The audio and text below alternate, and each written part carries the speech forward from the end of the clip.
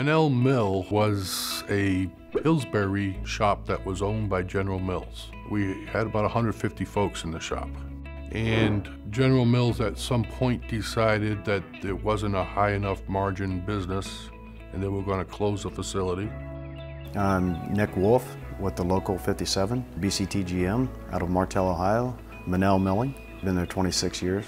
It was a shock. Everybody on the floor kind of had our own idea of what might be going on and things that were happening, but it was kind of a shock when we got brought back and told that the facility was going to close.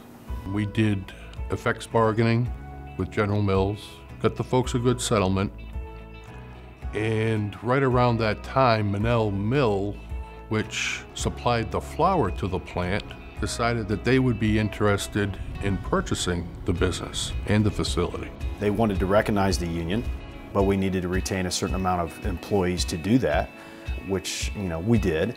We encouraged them that, hey, we need to bring as many people to keep this facility running, and as many of the people that were already trained have been at this facility for a long time for this to be a successful business for them.